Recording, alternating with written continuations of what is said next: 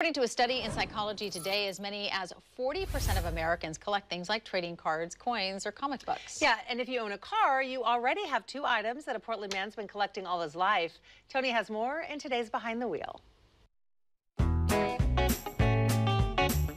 You never have everything. There's always something else that you want here. That may be hard to believe when you consider that Keith Stone has already collected thousands of license plates.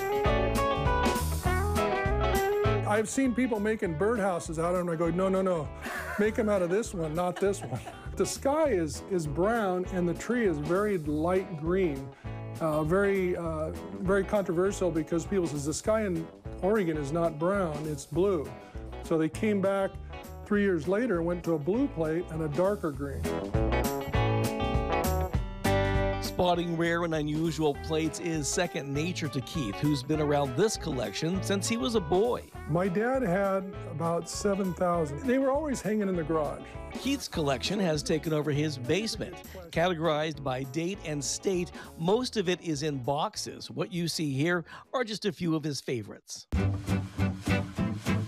I'm into more of the different kind of plates, the different things that are on the plates. I always liked this plate, and they're very hard to get. And then in 48, the one with the potato with the, you can actually see butter on it. That's an original decal on that plate in very good condition.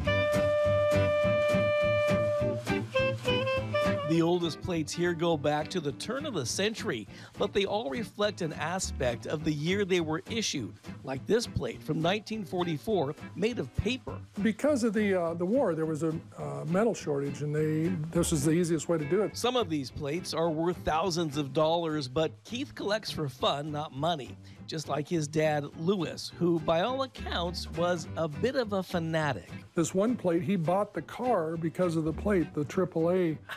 He bought an old Pontiac station wagon. My mom couldn't believe it, but he brought the car home because of the license plates. When he got you interested in it, then he really thought that was special, because he thought, oh, and you joined the club, the national club, and that was a big deal, and go with him to the events. In case you're wondering, the future of this collection is in good hands. My granddaughter went to she was out with a bunch of kids, like 8 years old, and they're opening their gifts up, and she gets a license plate. I think she was more excited about the license plate than she was the toys.